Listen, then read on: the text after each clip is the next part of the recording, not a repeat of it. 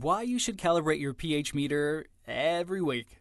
Hey growers, it's time to test the pH of my hydroponic nutrient solution. And just for you, I'm going to test it not once, not twice, but 3 times. Once using a budget liquid litmus kit, once using my HM Digital PH200, and once with my backup Horticare pH meter manufactured by Trans Instruments.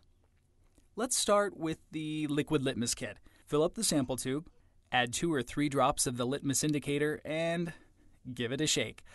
Hold it against something white so that you can see the result more clearly. Now, if we compare the color with the chart on the bottle, I'd say we're about halfway between 5.0 and 6.0. I'd say around 5.5, maybe a touch lower. If we want more accuracy, we need to use a digital pH meter. Let's give this Horticare meter a go. I keep stirring until the meter beeps and the reading stops flashing. And as you can see, it's reading 5.7. Oh, don't forget to give the probe a little wash in distilled water and then keep the probe wet by pouring some solution into the cap. You can buy storage solution at your local hydro store or just mix up some water to pH 3.5.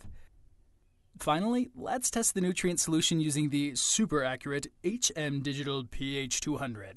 Switch it on and give it a stir. This really is a pH meter that's been designed specifically for hydro people. Now then, let's see. Okay, here we have a reading of 5.81. Yeah, the pH 200 reads to 2 decimal points. And it also reads the temperature of my nutrient solution, 21.3 degrees Celsius. That's around 70 degrees Fahrenheit, and you know what? I'm happy with that. Now that I'm done, I simply pour in some storage solution and screw the cap back on fairly tightly. Oops. Put a little too much in there. So, the Horticare read 5.7 and the HM Digital PH200 read 5.81.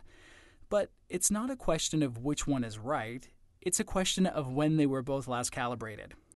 We're going to need some calibration fluid.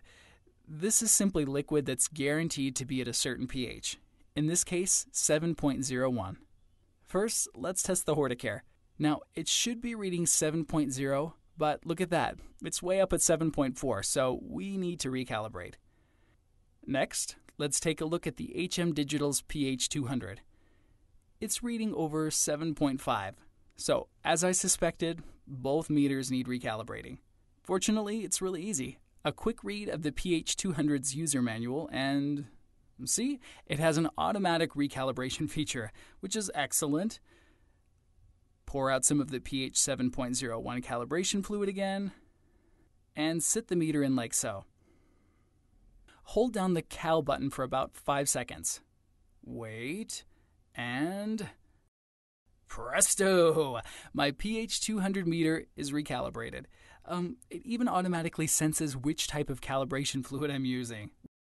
Now, I know that technically the calibration fluid is 7.01, not 7.00, but there is a 0.01 tolerance on the bottle, and I can use the manual calibration function. The Horticare meter is easy to calibrate too. Just dip into the calibration solution and hold down the Cal button.